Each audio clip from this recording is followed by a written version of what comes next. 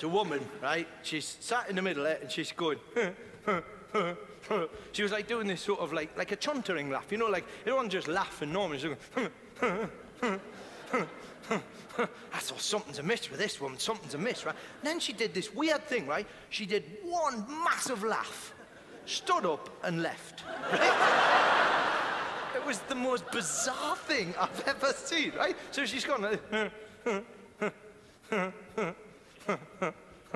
ha! Gone, right? What? Gone.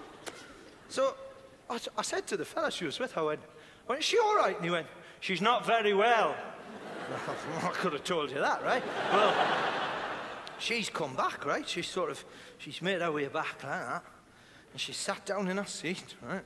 Looking a bit peaky, but, you know, she did it again.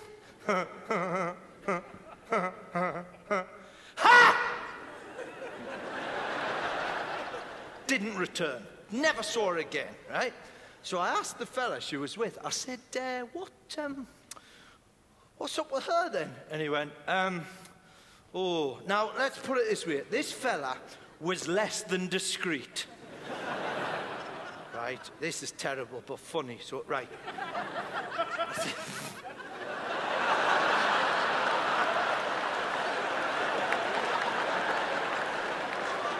Get out!